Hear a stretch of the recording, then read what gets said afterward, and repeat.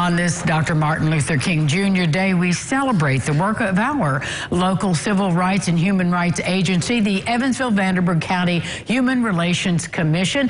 Diane Clements-Boyd is the executive director, and she's with us this morning. It's good to see you as always. Thank you. Good morning. Happy MLK Day. And happy MLK Day to you.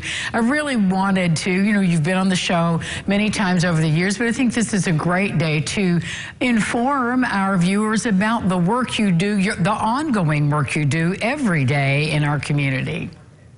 Yes, absolutely. Thank you. And I think today is a great day to remind our community, because we are furthering the work that Dr. King worked for in terms of equal opportunity for all people in our community. And our agency is celebrating 75 years of being in existence, coming to be as a result of cities throughout the country establishing race relations committees, and that's where we got our start.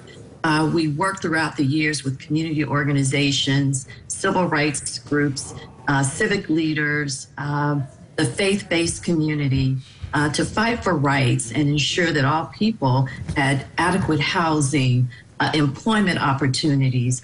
And of course, we have advanced our mission throughout the years to make sure that we're working to make sure people with disabilities have access, and to address some of the other unfinished business of the civil rights movement, the school-to-prison pipeline, making sure that people that have felony convictions can come back to our community and find work. So we have a lot of work that we're doing.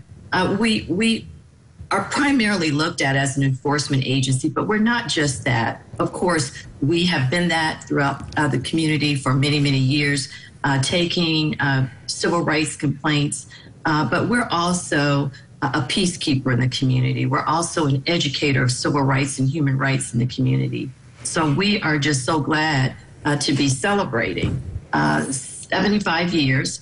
We've been at the Civic Center. That's where our infrastructure first was implemented in 1963. So we're 60 years of being a city agency at the Civic Center. So we're just so proud of these milestones, but we know that the work continues, and we just encourage everyone to continue to work for civil rights, human rights, in the spirit and the legacy of Dr. King.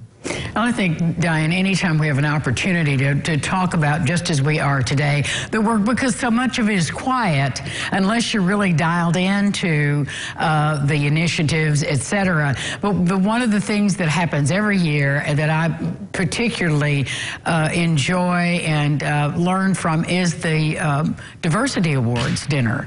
Yes, yes.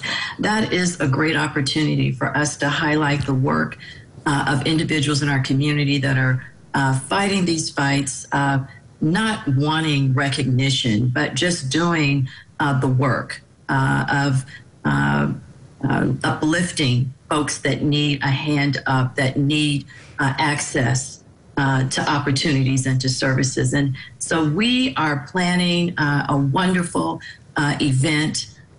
So stay tuned for that. We do have a date, and we're going to get that out really soon. We're saving the date. It's an October date, but until you get it, I won't share it.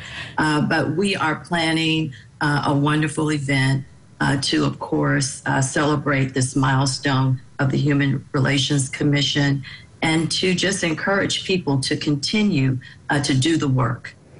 Diane, thank you so much for taking time to be with us on this day. Thank you so much. We'll be back with more local lifestyles right after this. Please stay with us.